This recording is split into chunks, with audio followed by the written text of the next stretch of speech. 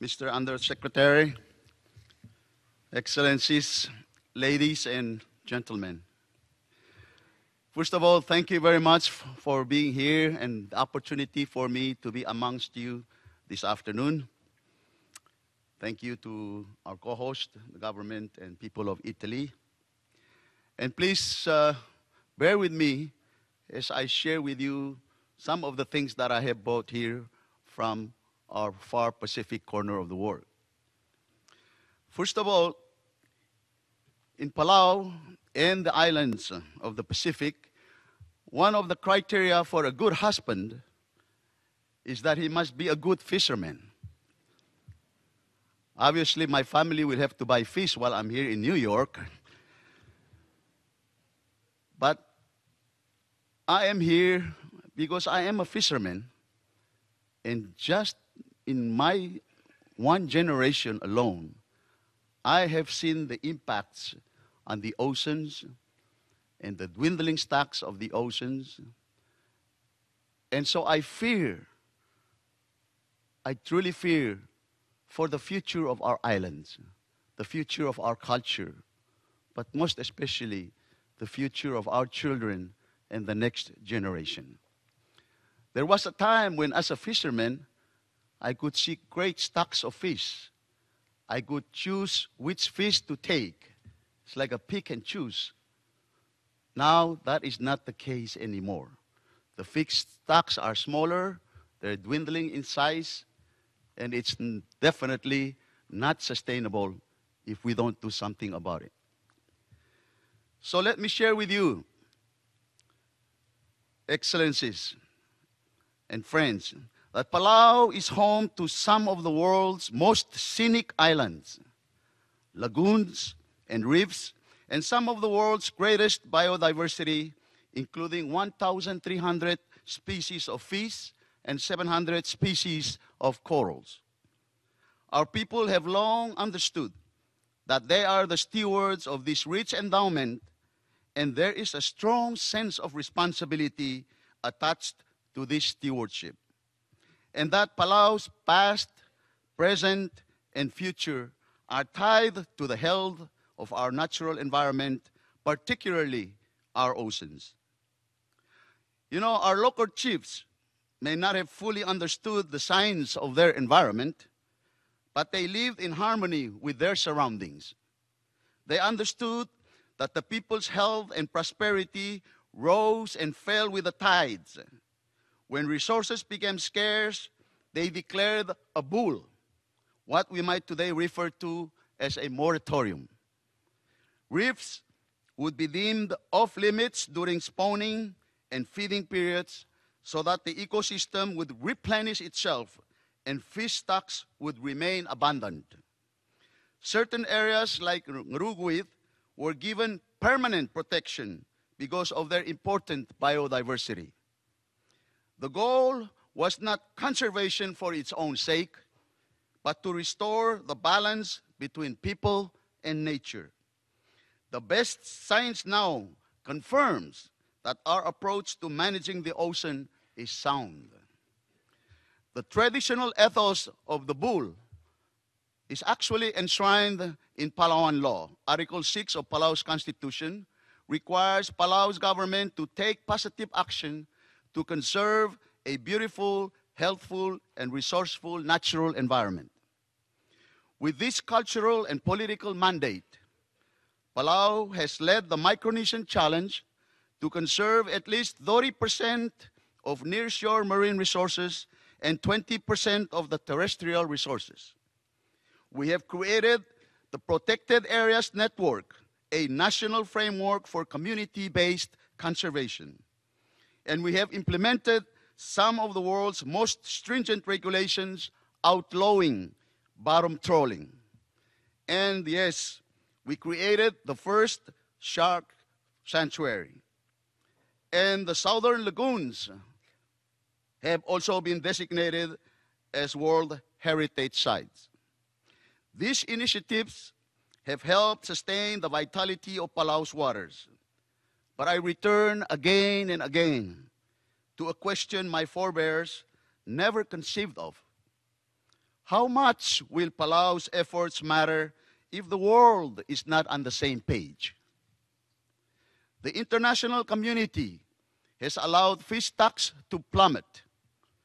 Once thought to be limitless, more than 80% of global fish stocks are now fully or overexploited.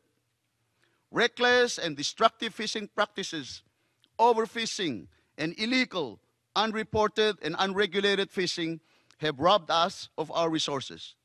They must be stopped. New and advanced fishing technology have also played a role in the dwindling fish stocks. Pollution is saturating our waters. The Pacific is home to a plastic gyre inconceivable in its size. Remote parts of Palau, areas uninhabited for centuries, are littered with someone else's garbage. Ocean acidification and bleaching are decimating coral reefs and coastal habitats that once teemed with life. Climate change is causing the seas to rise at unprecedented rates, increasing the intensity of storms. In the last 2 years, my friends, two of the most powerful storms in history, Super Typhoon Bopha and Super Typhoon Haiyan, have decimated our shores. Haiyan displaced the entire population of our northern state of Kayangal. People from that island will not return to their home for at least a year. Palau is north of the Pacific Typhoon Belt, so we never experienced these disasters before. We are grateful to our partners for helping to clean up and rebuild, but we know that these disasters will continue and will likely get worse. If our partners really want to help, they should reduce their greenhouse gas emissions and agree to an international agreement that will protect Palau's and others' future. Given the enormity of these threats, the need for simultaneous international and domestic action is obvious. This week's United Nations Sustainable Development Goals Working Group meetings provides the context for what is needed internationally. Yesterday, I had the honor to speak on behalf of the Pacific Small Island Developing States at the working group's meetings on oceans. The PCs are leading the campaign for a standalone sustainable development goal on healthy, productive, and resilient oceans and seas. As a group, we have called on the international community to recognize the central role of oceans and seas in nature and their provision of food, jobs, health, and culture to our peoples. The Millennium Development Goals proved that we can make historic gains by marshaling resources around a common cause and bringing stakeholders, governments, NGOs, the private sector, and local communities together. Even the most cynical among us must marvel at the millions that were educated, vaccinated, and raised out of poverty as a result of the MDGs. The same should be true for the SDGs and oceans. Investments in sustainable ecotourism, local fisheries, marine management, data collection, and monitoring, control, and surveillance of our waters can make a generational transformative impact. We require only the right tools and the right partnerships to protect our environment, grow our economies, and enrich our people's lives. A standalone SDG is the best way to tackle the interconnected issues of the ocean environment and our best chance to align all stakeholders to make progress on the commitments the international community has already made. Until the international community can agree on a holistic SDG-type framework and implement programs to reverse the devastation to our oceans and seas, I will work to declare Palau's waters closed to commercial fishing. and make our 200 miles EEZ a marine sanctuary.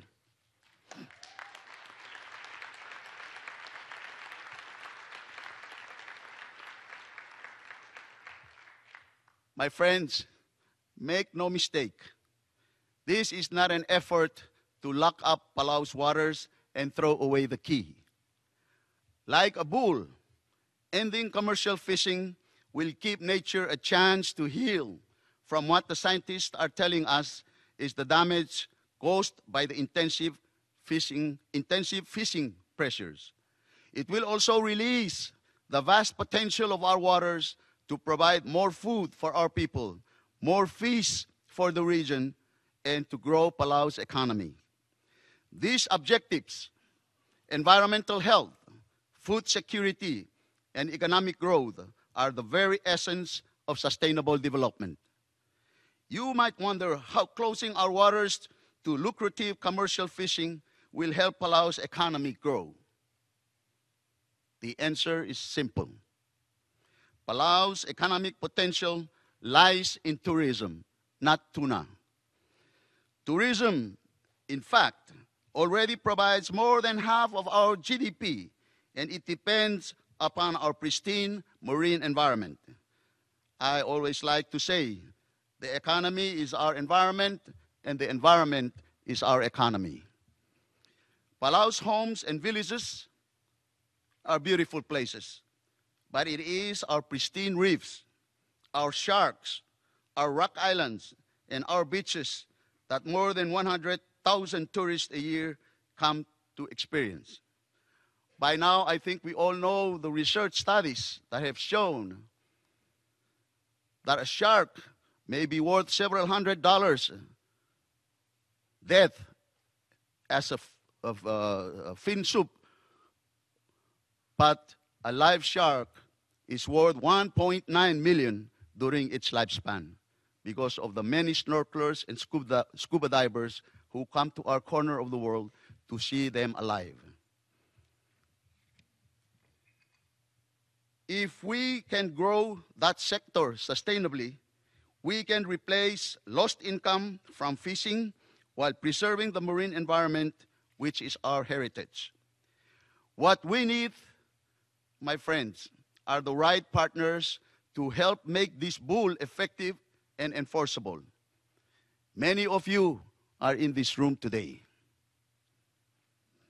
We hope to access technology to monitor illegal vessels in our waters. And we need to measure the rising tides so that we can prepare for and respond to extreme weather and avoid disasters when the coming storms pass through. This technology exists. I am eager to learn more about how it works. For it is only by taking control of our territory and our sovereignty that we can ensure that generations more of Palauans can preserve their heritage and enjoy the natural bounty provided to us. People who care about this earth and the plight of others understand why we're all connected to this initiative. And my God, I hope my children grow up to be good fishermen someday. Together, we can make it work. I thank you very much.